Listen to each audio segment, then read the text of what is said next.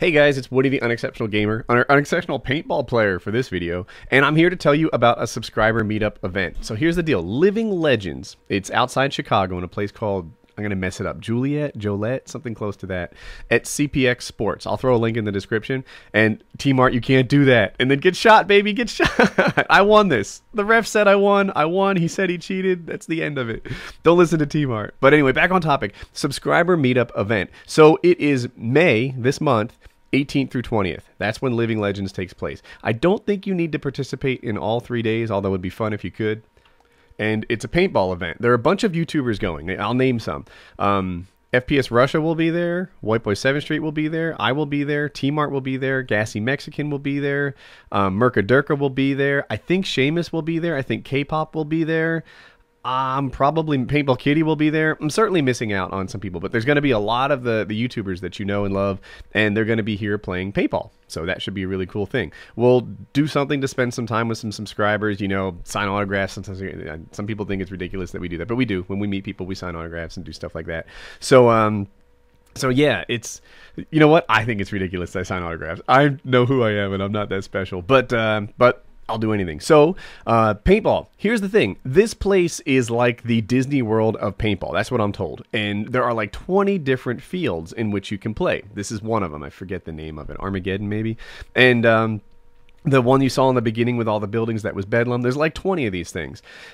And you play on, typically you'd play on one of these things until everyone's shot out. But what for Living Legends they do is they take all 20 of them and open them up as if they were one giant field. And they also open up like the areas between them, things that might have picnic tables and stuff on a normal basis, and turn it into one super field. And then they get 1,500 players directed by like lieutenants and colonels and generals and stuff like that. So you have like a mission, and people will come back and be like, oh, you know, we're getting overrun on our left flank, and he'll be, you, go over there and protect it, and yeah, it's a really neat experience, and it's not all that serious either. You know, there are people who dress like clowns. There are people with gigantic hats on.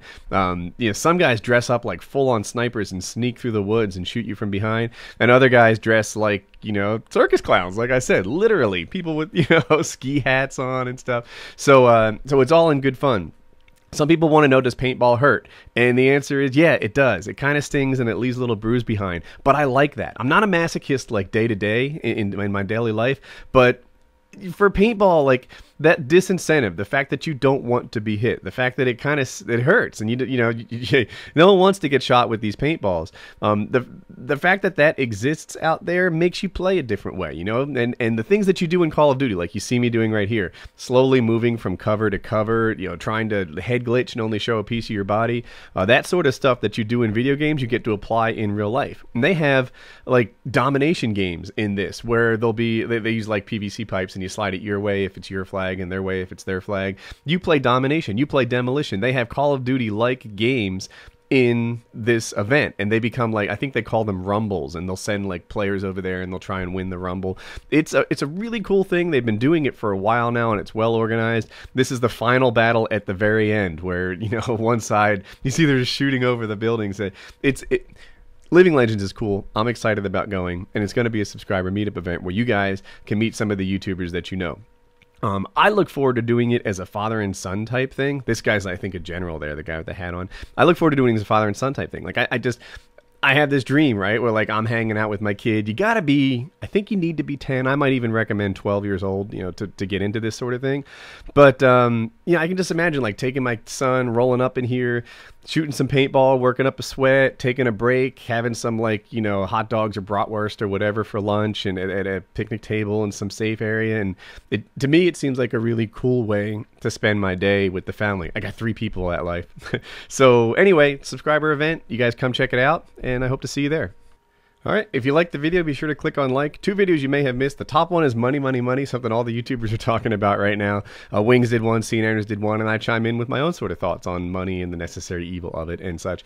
And the bottom one is Wife Wednesday, a dual comm I do with her, which turned out really well. People said, oh, I wish this was longer, which to me is the mark of a pretty good video. So, I don't know. Give me a like, watch another video if you're having a good time here. If not, then have a good day.